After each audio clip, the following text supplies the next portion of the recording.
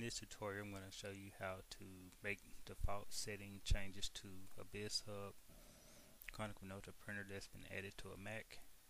As you see, I already have my Bizhub MFP print driver added, which is a conical note C654.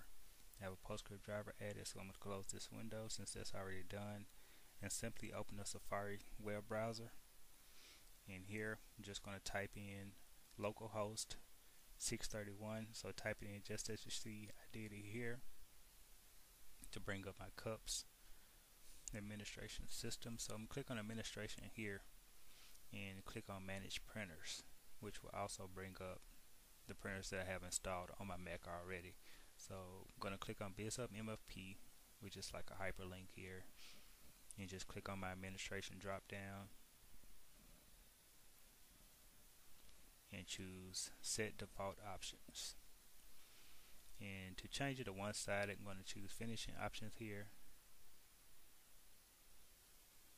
and under print type, just change it to one-sided.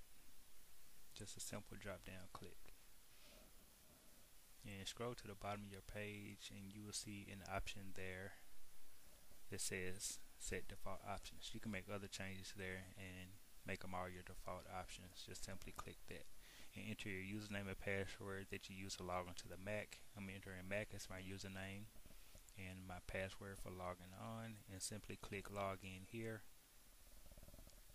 and you will see that my default settings have now been changed. So now, to make sure they've changed, I'm going to just print this web page that I'm on just to see what my default settings are now. So I'm clicking file, print from Safari.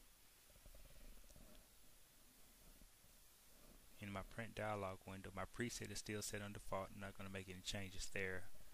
So from my drop down, I'm going to choose layout and finish, and as you can see, one-sided is selected already for me. So hopefully this will save you guys a lot of trouble and time and help a lot of IT guys out, a lot of users and customers who have Macs. So one-sided will be your default setting from now on because you changed it in cups. So happy Macking.